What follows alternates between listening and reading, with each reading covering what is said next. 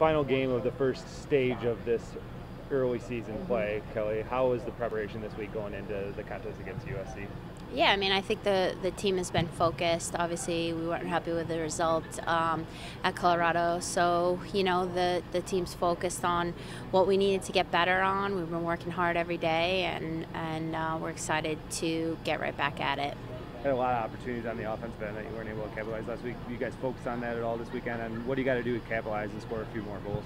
Yeah, I mean, we did not shoot and finish opportunities well, especially our 8 meters and whatnot. So I think it's just a matter of really staying focused and making sure we finish the opportunities that we get and capitalize.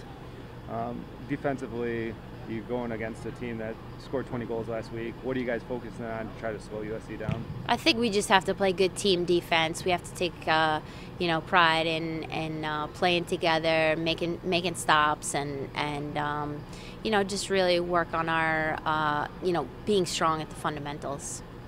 Get to face another familiar face in Lindsay this weekend. I know that's always special for you. Can you just talk about that a little bit?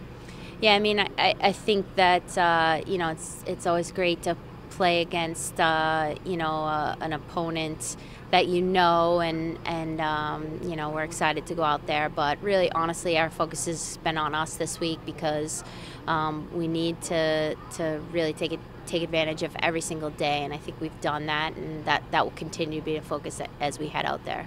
All right, thanks, Kelly. Good luck this weekend. Thanks so much.